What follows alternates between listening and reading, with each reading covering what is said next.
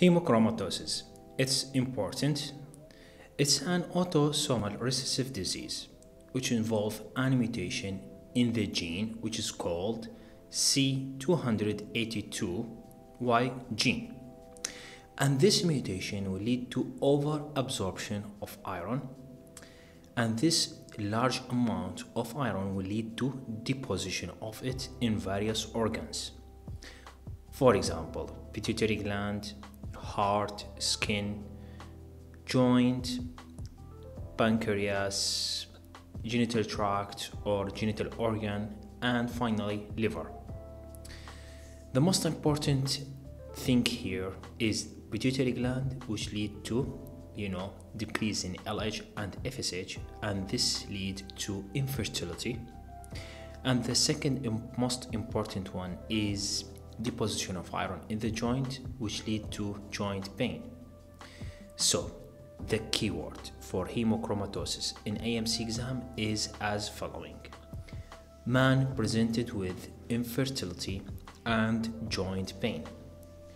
Whenever you saw a case talking about man presented with infertility and joint pain, this is directly mean hemochromatosis for AMC exam.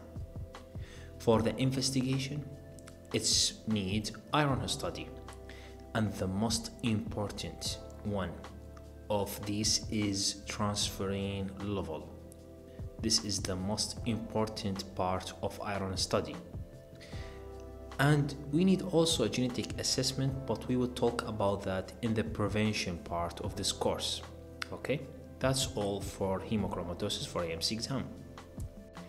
Wilson disease. It's an autosomal recessive disease which lead to copper deposition in various organs, especially the liver, the cornea of the eye, and the basal ganglia. Deposition of copper in the liver will lead to cirrhosis, and deposition of it in the cornea will lead to something called Kieser-Fleischer ring, and in the basal ganglia will lead to coriform movement. There is movement disorder.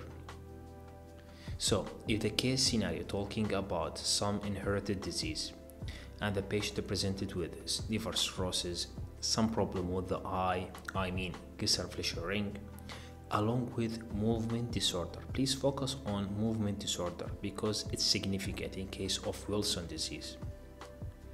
This directly means Wilson disease for AMC exam.